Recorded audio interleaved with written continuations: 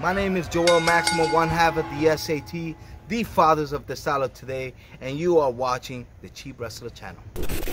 What's going on, guys? I am the cheapest wrestler in the world, Matt Rivera, and this is episode 2 of how to become a pro wrestler. It's been a little while since we did episode 1, which is all about how to prepare for wrestling school. What should you do before you even start training? So if you need to go back to episode 1, I'll put the link up here for you guys. Just click that and then come back to this episode, which is all about choosing a wrestling school. How do you pick? How do you know what's good? How do you know what's going to work for you? We're going to talk all about it, and we're also going to meet 3 head trainers of local wrestling schools around here that I've worked with personally, and we'll answer those questions that you guys might have. So what do you say we get started? We already know who we're starting off with. He kicked off the video.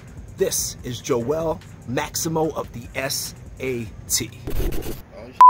Hey, look who I got with me today, Joel Maximo. Long time no see, brother. How's everything? Long time no see, man. How are you? Doing well, doing well. I got a few questions from the subscribers. You know, they saw us on Extreme Cheapskates, and they were like, how's Joel doing? We have all these questions for him, so you see I got 2 papers full. Wow, let's go. We're going to get cracking here. So, Bro Chungus wants to know, is there a required age to become a professional wrestler? No, I had children in my school that started at 5 years old. 5 years old. And they badass right now. Yeah. You hear that? So there's no required age. People as young as 5 are doing this. Yes. So if you're interested, get started. How long does it fully take to adapt to being a wrestling trainer? Well, it took me 15 years to learn what I teach. So to be a trainer, you gotta have, to me, you have to have all the credentials for it. You know. Before I even opened the school, I have traveled to Mexico, Japan, England, all over the world. So 15 years. 15 years. I mean, that sounds like a good number. That's fair, right? All right. Here's a good question. This one's from Time Traveler, who wants to know, how long does it take to get used to taking back bumps? Why don't you answer that one, man? I mean, the feeling of it. The feeling is tough. You know why? Because you could be used to it, right? The first few bumps of the training section, and then the next day over, you don't want to bump. Right. so I don't think you ever get used to it. Nah, it always sucks every time, but it's part of the job, right? You got to do it. Here's another question from Time Traveler, who wants to know, what are some key components to cutting a good promo? Well, cutting a good promo, to me, man, would be, Time Traveler, will be anything that explains who you are and what you're about to do. It should come from here, and not from something you read or making up. That's what I think. That's fair honesty, right? You got to do it with conviction. I always felt you got to make people believe what you're saying. Good stuff. Awesome. All right, here's a good one. This one's from Dorothy, who wants to know, what is your weirdest encounter with a fan? My weirdest encounter with a fan? Uh-huh. Oh boy, should I say it? You know what? Say it. Worst case scenario, we can cut it. we had plenty of times that has happened to us. We had the children watch this? It's okay. You can say it. If anything, I'll put it in the director's cut. I had fans offer us to stay over and become daddies of the house. Yes, that has happened to the Maximo brothers. Yes, that's a good PG way to put it. So yeah, that's probably the weirdest thing that, you know, I always get fans chop me or hit me. That's normal. Those things though, that happens. There you go. That's the PG version. You put the pieces together. You guys got it. We said no. We said no. Yeah, just to clarify. Yeah, we said no. That's good. That's awesome. All right, let's see. What's it good? All right, this is a great question for you. Ruler of all. Do certain styles like strong style and lucha style mix well together? So clashing of styles, adding different things to your repertoire. Absolutely. That's what makes wrestling great. Like, you get guys from all different type of styles trying to win a match. It's amazing. There you go. I mean, and if you love your lucha, that's me. Watch him and his brothers. They're incredible. They're amazing, and I'm not just trying to blow smoke. You got to check it out. You got to check it out. He's one of my good friends and student. He's going to say that. He paid me. Here's another good one. This is Emmett the Lego, who wants to know what wrestlers inspired you. Well, this is a good one. Triple H and Eddie Guerrero. And Dick Togo. These are my top three. So it'll be Triple H, Eddie Guerrero, and Dick Togo. I have to ask, Triple H. Why Triple H? His footing, his style, his timing in the ring is like none other. Have you ever seen Triple H versus Taka Michinoku? If you haven't, go see it. There you go. That will explain to you who Triple H really is. That's your homework. You ever saw it? I don't think I've ever seen that specific match. I'm going to. He's gonna go see it. Because Triple H is one of my favorites. I think everything he does is incredible. Like timing, everything looks Make sure he watches that. Yeah. Both behind the camera, yes. Both of you guys. Have you ever been injured? Yes. I've broke my ankle doing a moonsault against the Briscoe brothers in Maryland in 2004. I hit the guardrail, and I got this baby right here. And that was, the rope broke, and I almost fell out of the ring, and I put my hand out, and I crushed my own elbow. But that's it. I mean, I'm lucky compared to other wrestlers. But that's it. No biggie. Don't be scared. that only happens to a few. You know, I know a taxi driver that got into 10 accidents. So that's what I said. It's more dangerous to drive a car, right? It's more likely you'll get hurt. Oh, here's a really good one. This one's from Spencer Hyde, who wants to know, if you were not a wrestler, what would you be doing? Inventing things. Actually, go to bandphones.com and check out my headphones. I invented them. That's what I do. Doesn't matter if he's wrestling or if he's doing something else, he's always innovating. Innovating, D-S-A-T. It's a lifestyle. Yes, sir. Great, great, great. This one's from Verg Malone. How difficult is it to get booked? For some people, it's very hard. For us, it wasn't, because we started doing pro wrestling shows after 2 years of training. And when we got released to the wrestling world, we brought out a different style, which made it impossible for us not to get booked. We were like wrestling from Sunday to Sunday. Make sure you do something that guarantees you can't be ignored, right? That's right. Stand out. Stand out, like the cheapest wrestler alive. Penny pinching all day, every day. Joel, I appreciate your time, man. Thank you. This is the man right here, Joel Maximo, the SAT, innovators of the style of today. If you don't know, now you know. Go check him out. Here we go. Time to make change. I love that time to make change thing. Appreciate it. Where's your shirts? Where's my shirt? Now, when you're looking for wrestling schools, the very first thing that you're going to think about is location. Yes, location. Where is the school located? How am I going to get to it? To be honest, it's not like the grocery store. There's a good chance that the local wrestling school isn't 5 minutes down the road, 10 minutes down the road. It might be like a good hour drive. I'm used to driving an hour and 15 minutes. If I'm lucky, 45 minutes for a wrestling school. But be prepared for at least an hour drive. And how are you going to get there? Do you have a car? Do you have to take a bus, a train? Location is key. Now, if you're curious on how you're going to find these wrestling schools, the internet is a wonderful thing.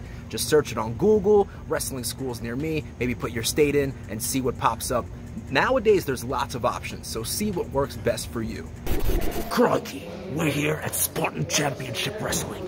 This is my terrible accent. Let's take a look at what's inside.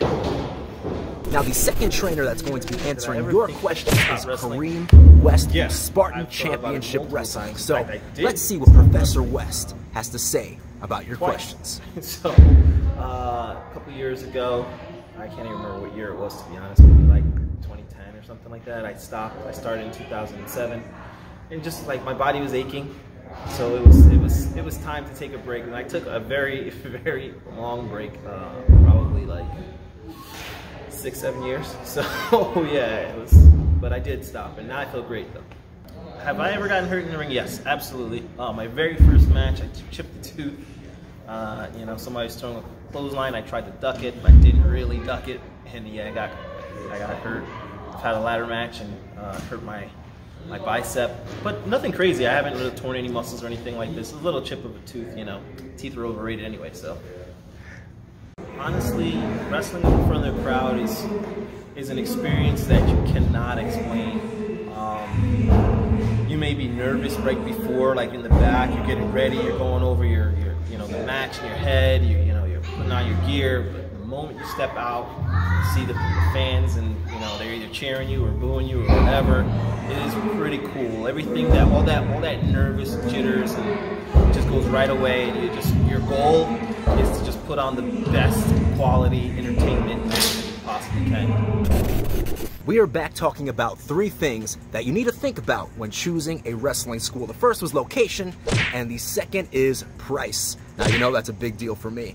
Now, wrestling schools back in the day, they can run you for $3,000, $2,000, but things have changed. Things have changed a lot. You might pay per month, maybe $150, that's a decent price. $100 is a decent price. You might be able to actually go to wrestling school for free, essentially, if maybe you help set up the rings, if you do shows for free, maybe you help clean the place. So you can really find different options about what's affordable for you and what works within your budget. But you might have to shop around. You might need to shop around, ask around, do your research, and find out what fits you, your needs, and your budget. We're here in the offices of East Coast Professional Wrestling. I'm about to sit down right now with Gino Caruso, head trainer and owner of the whole operation, and pick apart his brain. What does it take to become a professional wrestler? What is it like to be a trainer? We're going to answer your questions, and that starts right now. This question is from Time Traveler, who wants to know approximately how long does it take to get used to taking back bumps? Never. No. You know what? Usually after the first couple of weeks, new students will start to get used to it a little bit. You know, the body adjusts to it. It's like anything else. And once you do something, if you go to work out with weights and you haven't worked out before, after a couple of weeks or so, your body will adjust to it. So usually a couple of weeks. Is listening or playing to the crowd during promos a good way to perform a promo? Yeah, it's always good to engage the crowd. It's always good. I mean, that's what, you know, professional wrestling is. It's you know, not just the moves, the athletics part of it. It has to be some type of showmanship. It has to be a characterization. You have to make a connection, emotional connection with the fans. Have you ever gotten hurt in the ring? Oh yes, many times. You know, broken bones, dislocated, torn rotator cuffs, concussions, stitches. Whole 9. Yeah. What got you into wrestling? You know, I was a fan when I was a kid, and you know, watching it at the time was WWF, and you know, I did amateur wrestling all through high school and college, and just knew that at one time I was going to go out and try this. What would you do if you weren't a wrestler? Well, I mean, I'm also a personal trainer, so I'm a certified personal trainer, so I really enjoy doing that. Like, you know, I've been doing that for a number of years. But I got my degree actually in animal science. So when I went to college, I got a degree in animal science. So probably would have chosen that field if I didn't get into wrestling. Well, I definitely did not know that. Hey, the more you know. Cool. Now we just deal with different animals. Right, different type of animal. And this question I think is especially good, specifically for you. Okay. This is from Verg Malone, who wants to know, how difficult is it to get booked for shows?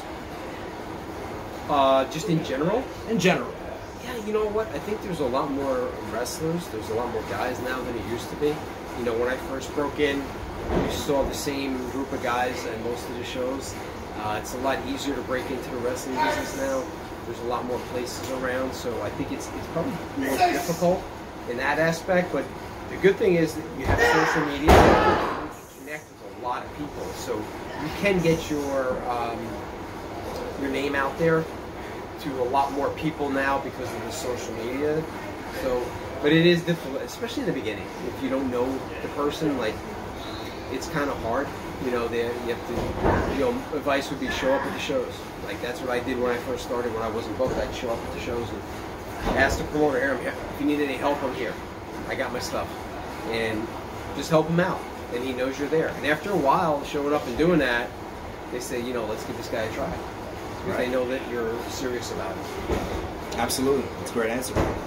That's great advice for anybody who's up and coming in the professional wrestling world. Gino Caruso has been doing this for over 30 years, right? Just recently hit the mark? Yeah, 33 years. 33 years, wow. And East Coast Pro Wrestling, not counting during the pandemic, I mean, running shows pretty much every weekend. Yeah, normally, obviously, 2020 was a strange year for all of us, but we do anywhere from 80 to 90 live events a year. Whew. And we've been here for 30 years. I definitely don't think anybody is doing that, at least not on the Northeast scene. Yeah, I mean, we try to keep busy, you know, because we've been doing it for so long. We have a really good group of people that we work with as fundraisers for different schools and organizations, and we just keep going back to them and keep adding to them. We've talked about location, we've talked about price. Now the third and final thing that you need to think about when choosing a pro wrestling school is reputation. What do I mean by that? What do I mean by reputation? Visit the school.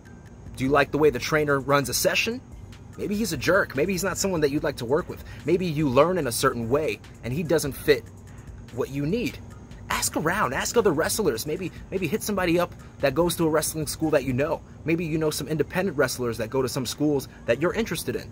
Ask around. I mean, you need to think about safety precautions. You need to think about if the way they teach fits the way you learn. You need to think about, oh, maybe this guy used to work for WWE and I want to work for WWE one day. So having a head trainer who's actually been there and done the job might be what you're looking for.